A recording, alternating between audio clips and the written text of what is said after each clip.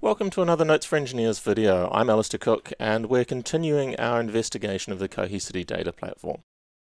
This cluster is the one that runs in the V. Brownbag mobile lab, and I've upgraded it to version 6.4. That's the current feature release of the Cohesity data platform.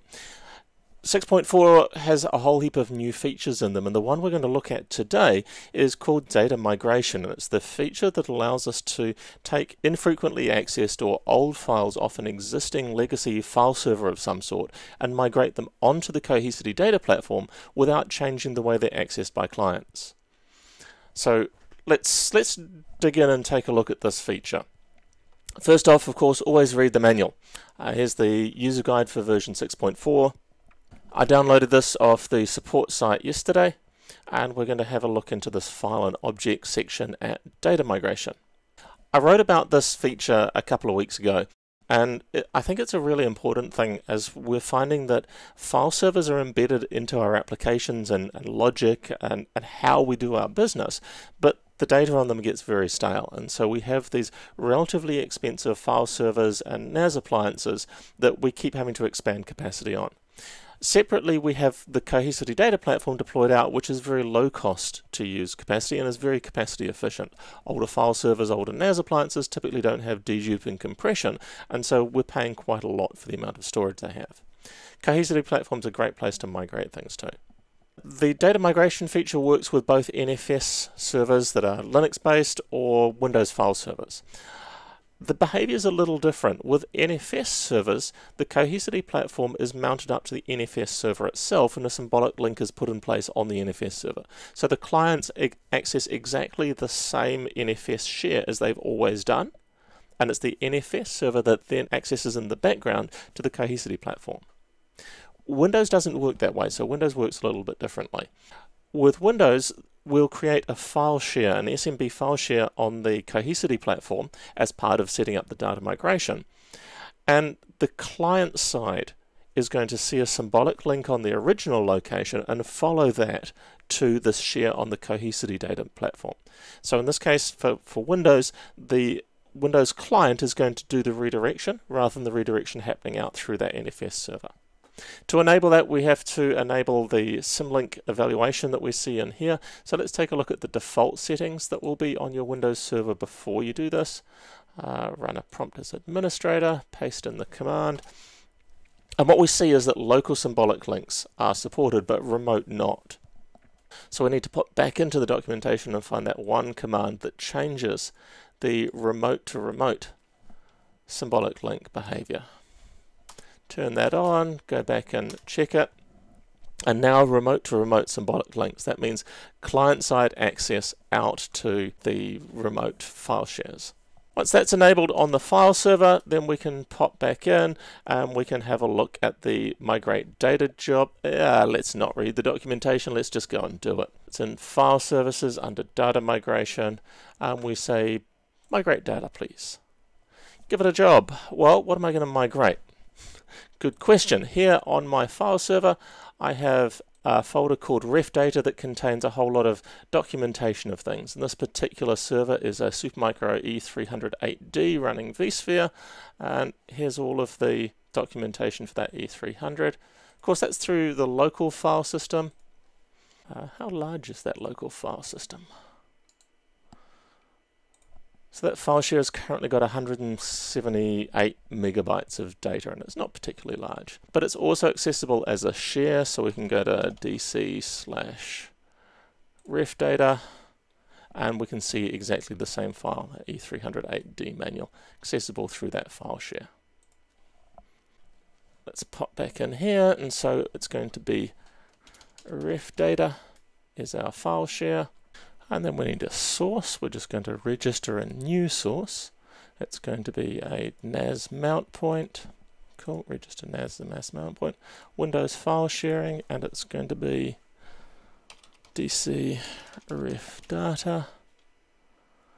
And then our username is going to be lab administrator. I suggest you use something a little more restricted than the administrator account.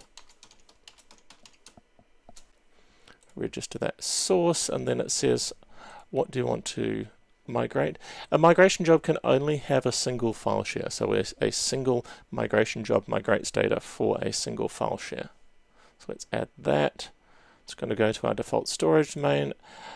I'm going to create a new target. So the new target is the view where the data is going to be migrated to, and also the file share on the Cohesity platform containing that file share. What are we going to migrate? I want to go by the last modified date that is at least 12 months old.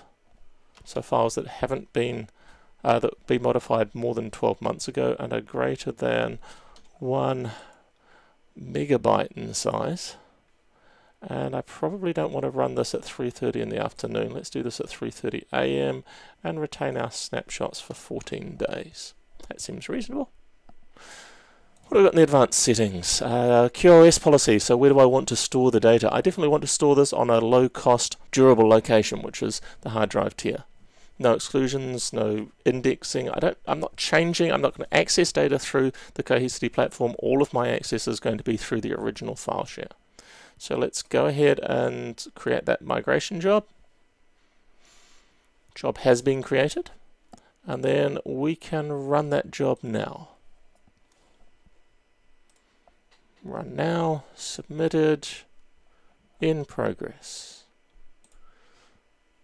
So we can see some progress going on at the moment. So it's preparing. Let's take a look at the background. So we have got a brand new view called ref data. And we've got a share also called ref data. Okay. Let's copy the SMB path and take a look at that ref data on the Cohesity cluster. Got a bunch of files there already. I wonder if that means that files have already been moved off my local file system. Yep, lots of stuff's been replaced as being a symlink. So that E208D manual is now a symlink. Let's look at that through the original share.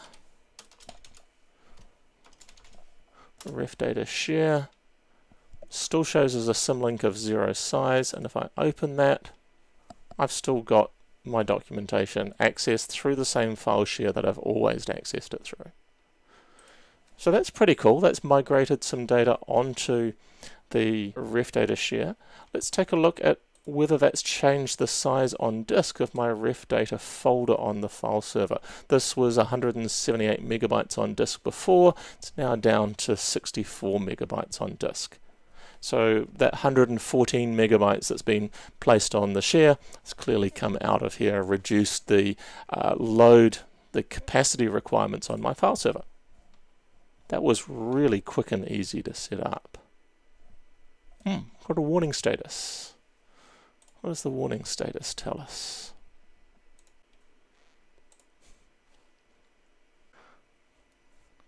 Tells us that some files haven't actually been migrated. So I'm probably going to have to take a look at some of the underlying files in here. It doesn't look like absolutely everything got migrated that should have.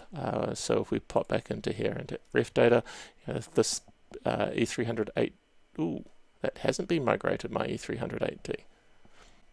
Let's take a look at the E200. So through the file share, we can access the E208D that has been migrated. Yeah, it's still same place, and it's accessible in exactly the same fashion as we did before. So I've probably got some issues on my file system and need to take a look at that. It's entirely possible I still had this file open when that migration run ran, and that's why it wouldn't migrate. But we can see a couple of files that haven't migrated. There may well be some oddities. This file system's been around for a long time. However, we did get 2/3 of the contents of that file share got moved to the Cohesity platform and is now taking up less space on my file server. While I was editing the first part of the video, I ran the data migration job again, so you can see that there's a run 11 minutes later that it was a success, and that migrated an additional 45 megabytes of data. What I think had happened was that Acrobat had some locks on the files that weren't migrating, and now we can see that all of the files that are over 1 megabyte in size in that ref data folder have been migrated across. And not only that, but files that failed to migrate in the first job that weren't actually opened by Acrobat have also migrated in the second job. So even more has moved. Now my 178 megabyte ref data folder is only 17 megabytes, 18 megabytes on disk. So 90% of the file system use for this share has now been migrated across onto the Cohesity data platform, where it's compressed and deduplicated and far more cost effective to store.